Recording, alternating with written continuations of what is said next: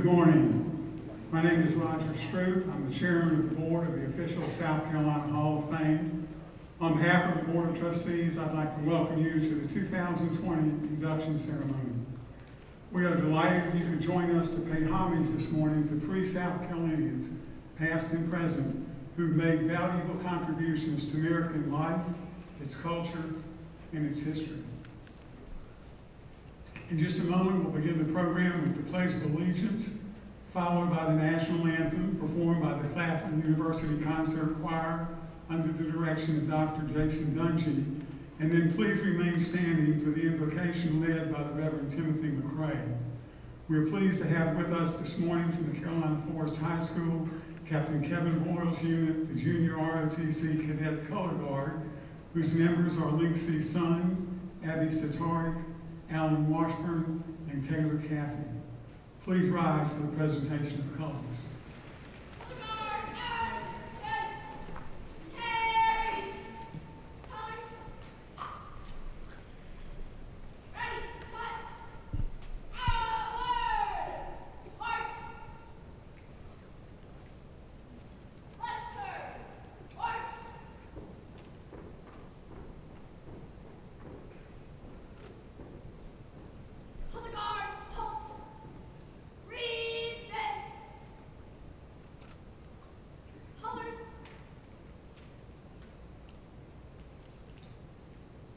I pledge allegiance to the flag of the United States of America and to the republic for which it stands, one nation, under God, indivisible, with liberty and justice for all.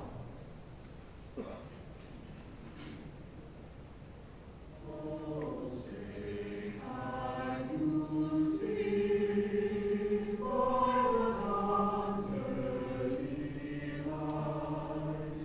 What so proudly we hailed as the twilight's last gleaming,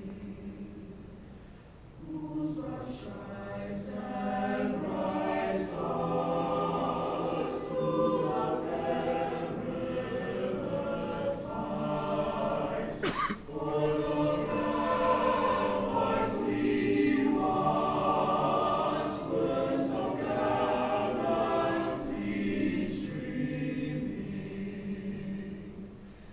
and the rockets' red glare, the bombs bursting in air, came through the night, and our flag was still there. Oh, say does that star-spangled banner yet wave o'er the land of the free, of the free, and the hope of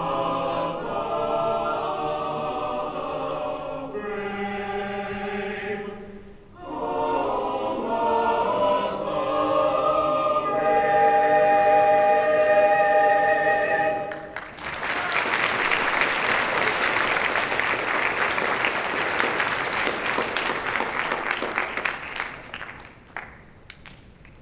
Let's pray. Our Father and our God, we thank you again for this day. Thank you for those that we are honoring here today. Thank you for what they have done in this city, in this country. And we ask that you continue to bless their work. We ask that you continue to bless everyone that is here under the sound of my voice. In Jesus' name, amen. Harry! Colors. Ready, hut. Right. Face. Onward. March.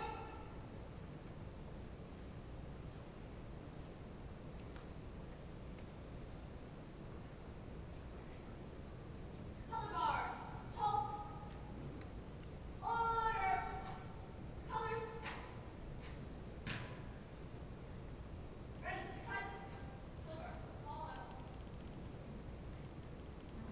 be seated.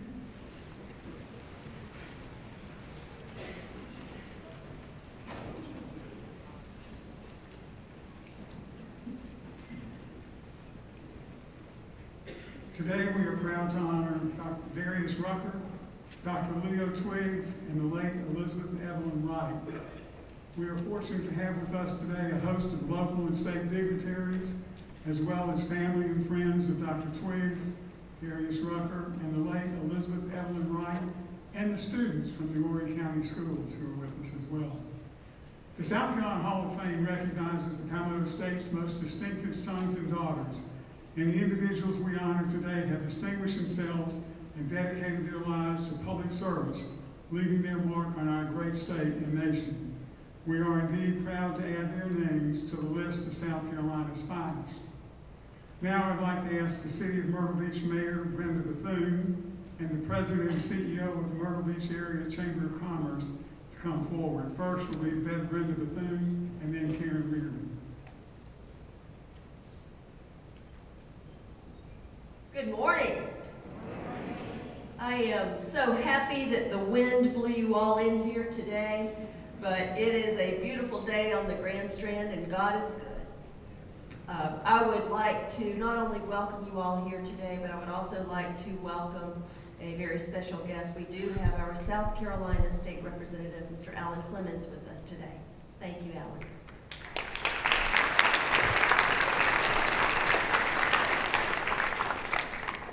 Myrtle Beach is extremely honored to be the official home of the South Carolina Hall of Fame. And it is such a privilege for me to share this event with you today as we recognize and honor 3 outstanding people who have made significant contributions to our state's heritage and progress.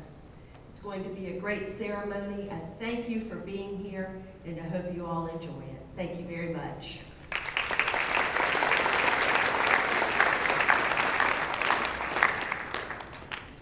Good morning and welcome. I'm Karen Reardon, President and CEO of the Myrtle Beach Area Chamber of Commerce. And on behalf of the Chamber of Commerce, we just want to thank you all for being here today to join in this wonderful celebration of 3 amazing South Carolinians. The Chamber is indeed pleased to serve on the board of the South Carolina Hall of Fame and to be a presenting sponsor of this induction ceremony. We are so proud of the fact that the South Carolina Hall of Fame calls Myrtle Beach its home. And this is going to be, again, another great ceremony, adding 3 more people. So we will have 99 South Carolinians that our local residents, our students, and our visitors alike will all have the opportunity to learn more about and understand their significant place in our state's history. So again, welcome. We are glad you're here, and we appreciate you joining in this celebration to honor these 3 amazing South Carolinians today.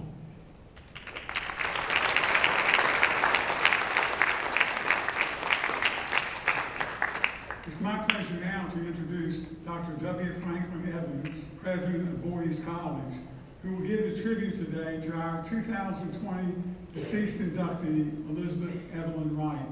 We are so pleased to welcome today Mrs. Wright's great-grandniece, Mrs. Jewel Barrett, along with her daughter, Jewel Delgado. Would y'all please stand and be recognized?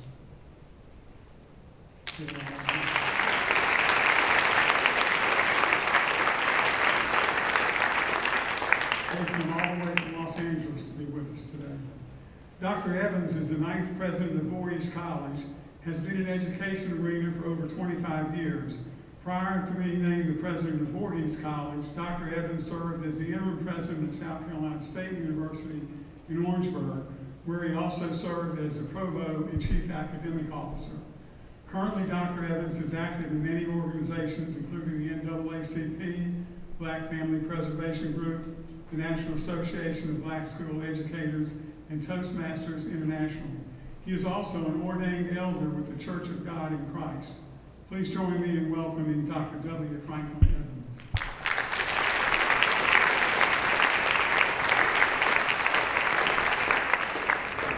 Good morning. For a moment there, I thought Chairman Schropp was giving my introduction to get on the board, and I was getting kind of happy. On behalf of our Board of Trustees of Voorhees College, our faculty, staff, our some 500 students and thousands alum, I greet you on this morning, a special day, as we recognize our founder, Elizabeth Evelyn Wright. To the South Carolina Hall of Fame Board of Trustees, let me say to you how pleased, how delighted we are to be here and for you to have selected our founder to be an inductee this year's class. I also would like to recognize Mr. Richard Reed, who is our college historian, who without his hard work and perseverance, this day would not have come for our founder. We're so glad that he is our historian and that he took the time and effort to make sure that our founder, Elizabeth Evelyn Wright, would be recognized. Mr. Reed, we do appreciate you. While I'm up here, in the event you see some tears fall from my eyes, don't get it twisted. I've got allergies, and that would be the reason for it. But Elizabeth Evelyn Wright, born in Talberton, Georgia, August 18, 1872, one of 21 children. At the age of 14, though, she saw a flyer that changed her life forever. That flyer was an advertisement for Tuskegee Institute in Alabama. Now, Talberton, Georgia is a long ways from Tuskegee, Alabama. But when Ms. Wright convinced family and others that Tuskegee was where she needed to go, she arrived at Tuskegee Institute, and under the wings of Booker T. Washington and his wife, Mrs. Washington, our founder was trained and molded to be of service to God. A 16-year-old, leaving family, leaving the comforts of home, the town you grew up in, and to move to a new state, taking on new and different responsibilities. She was impressed with how Booker T. Washington had gone to Hampton Institute, and once he finished Hampton, that he came and founded Tuskegee Institute. She was so impressed that she thought, one day I will be a founder of an institution, of a second Tuskegee. And so she came to South Carolina, commissioned by God to do service. She tried to establish a school in Hampton County, but her efforts were soon fallen in tears because that first effort, the building was burned down. The next time she tried, the school building was burned down. Time and time again, when she tried to build a school, fire took over. But finally being led to the metropolis of Denmark, South Carolina, Elizabeth Evelyn Wright successfully established an industrial school at the early age of about 23 years old, walking from church to church, home to home, town to town, sometimes only acquiring 25 cents when she traveled some 15, 20 miles by foot. She persevered. She did not let that deter her from achieving the goal, the dream, the mission of establishing a school.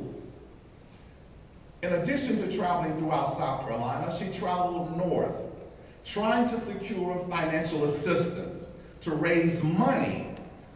And she heard of this great philanthropist, Ralph Voorhees in New Jersey. She ultimately wrote to him, met him, and convinced him that she had a plan that would work. And through the help of God touching his heart, Ralph Voorhees and his wife became that philanthropist that gave Ms. Wright the money to purchase 280 acres of land in Bamberg County. He gave additional funds so that she could erect buildings on the campus. And later he gave another check so that she could purchase 94 acres of adjoining property. So it is only befitting that the school that was known as Denmark Industrial School be renamed as Voorhees Normal and Industrial School. Miss Wright did not see it befitting for the school or the college to be named after her, but that Ralph Voorhees and his wife deserved that honor. Our beloved founder, Elizabeth Evelyn Wright, became the first African-American woman to have founded a higher ed institution in this world. We stand on the shoulders of a great individual who loved God and knew that she had a calling on her life. At Christmas time, I love to hear the song, "Mary, Did You Know?"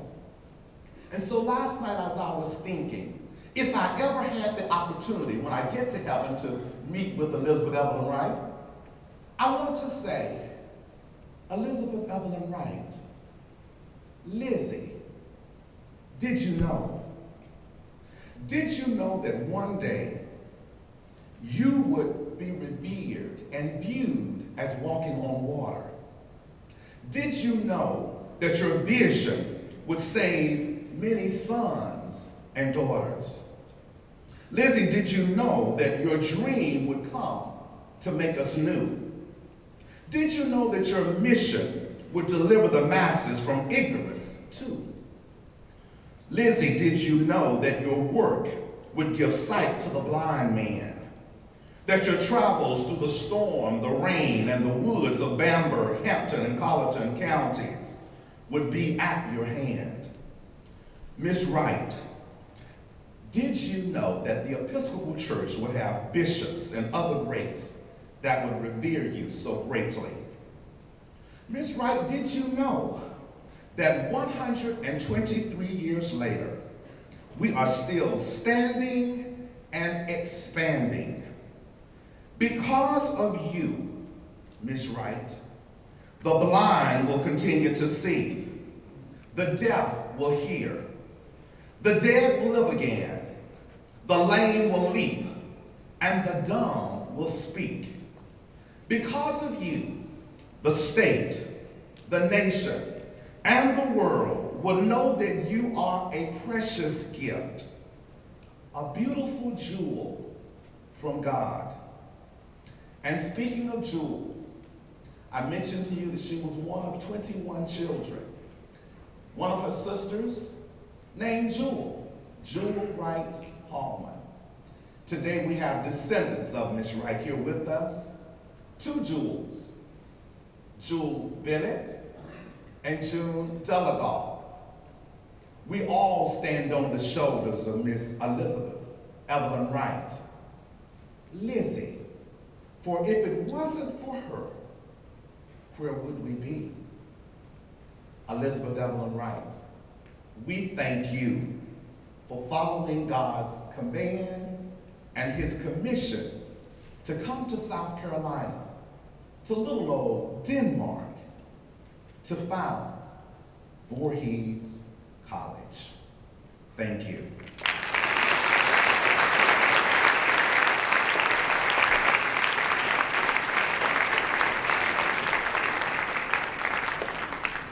Let me ask that the Jewel 1 and Jewel 2 join me at the lectern at this time for this great honor.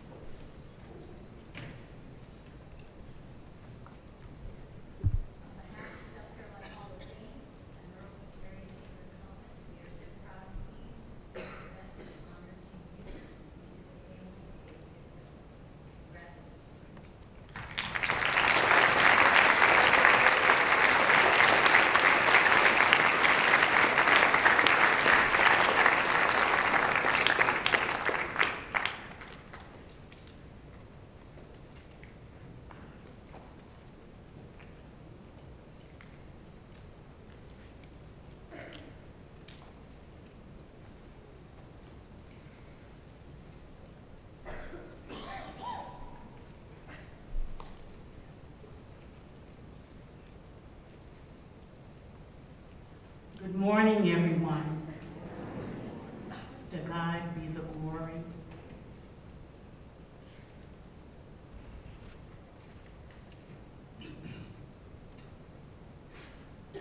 Elizabeth Evelyn Wright had a vision, had an encouragement from God.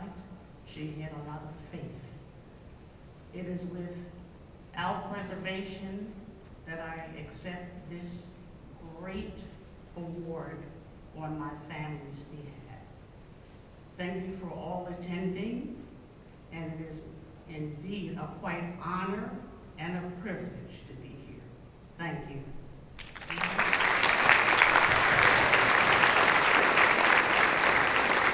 And my mother just wanted us, wanted all of you to know that we have a legacy of educators. My mother has been in education for over 40 years, and I myself am a director of a program in South Los Angeles, South Central, helping underserved children, so we will continue the legacy. And, we're just so proud, and this is really what America is about. And thank you.